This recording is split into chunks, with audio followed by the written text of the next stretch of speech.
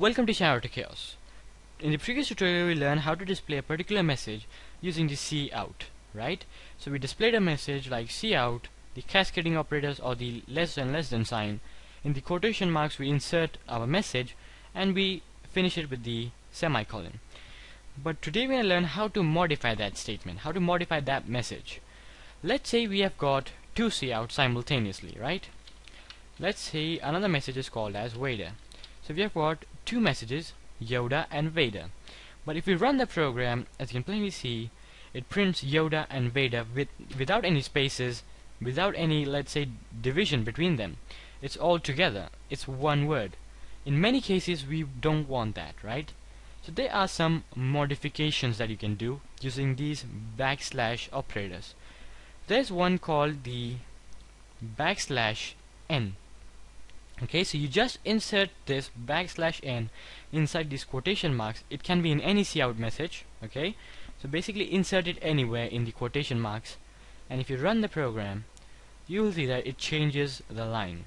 It prints Yoda and then Vader into the next line. This statement, this operator, the backslash n operator, is known as the new line operator.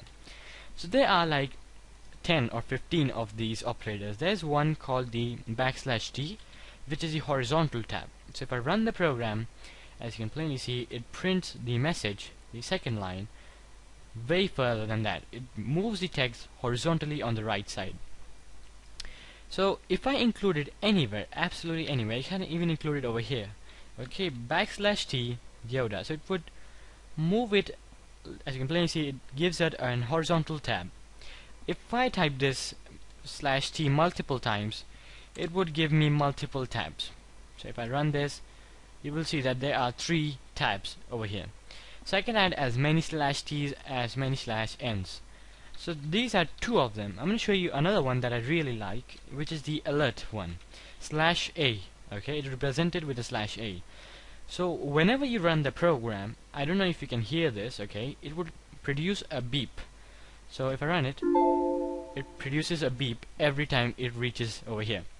So this is an alert message. So if you're using a Windows XP, it will produce a different alert sound. Windows 7, it will produce a different alert sound. In Windows 8, again, different. So that is used to produce an alert message. It will produce an alert sound, not a message. Then there is the /n question mark, which would basically display a question mark in between those. Now you may ask, can I directly include a question mark like this without an /n? So the answer is yes. But the thing is, the /nq is used for some other purposes, which you will learn in the future tutorial. So there are, let's say, more like 10 of these, which I will include in the description, all of them with their meanings, so you can go ahead and try them out. There are like Backspace, there's the forward frame, new line, carriage return, horizontal tab, double quote, and the list goes on and on. So just go ahead and try it out. Like /b moves it to the it's a backspace one, let's say. So it would erase the a from the Yoda and with the v instead and make it as one word. So basically these are the backspace operators that you use to format your Cout. Again, I will include in the description all of these operators that you can do. These are all of them, right? There are not more than these. So I have mentioned all of them in the description. So go ahead and check them out and try all of these so you will understand the meaning of them. So anyway, this has been Dr.Caos. I hope you like this video. Rate, comment, subscribe. Thank you very much.